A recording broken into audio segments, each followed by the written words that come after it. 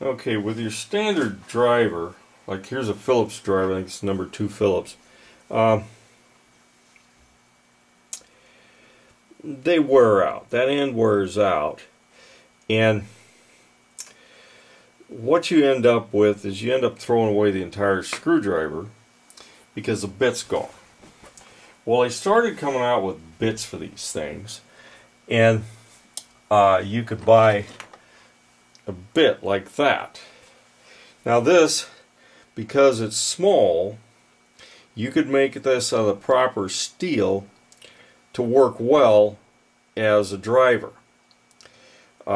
If I had to make the entire screwdriver out of it, it's probably going to be more expensive, and it's really not the right material.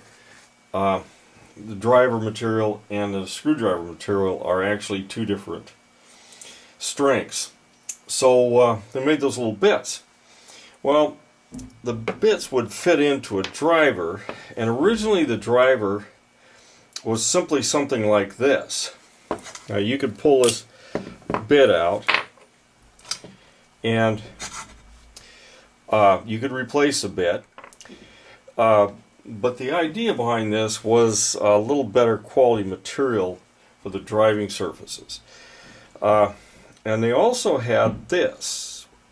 So that's a hexagonal hole in there that this fits in. This happens to be 5/8. Well, we started using these for drivers.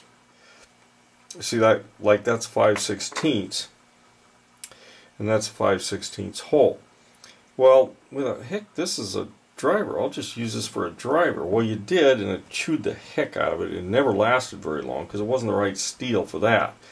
Well, they've changed that now, and this is a better steel for drivers. But the key with this thing is you've got two different drivers here.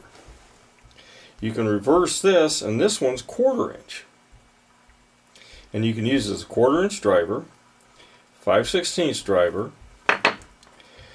number 2 Phillips, and a 1/4 inch slot. Now, that's the neat thing about it. Now, this is an old Greenlee, which isn't the best in the world, but it's okay. It works. This is the neat thing about it, is there's actually 6 different drivers in this thing. You'll notice, however, there isn't one in here. That's because I lost it. I don't know. I seem to lose these things really often. That's the defect to the multi-driver. Probably the best one's at Klein. Klein makes 11 in 1. I think it's got number 1 and number 2 square head drive, 1 and 2 Phillips 1/4 slot, and I think a 3/16 slot, 5/8 1/4 inch drive, and it's also got a Schrader removal tool on it. But all these things will work, and they are useful tools. It's just you're probably going to lose those bits at some time or other. I usually keep one around though, because they're a pretty good little driver. And that's it on the multi-driver.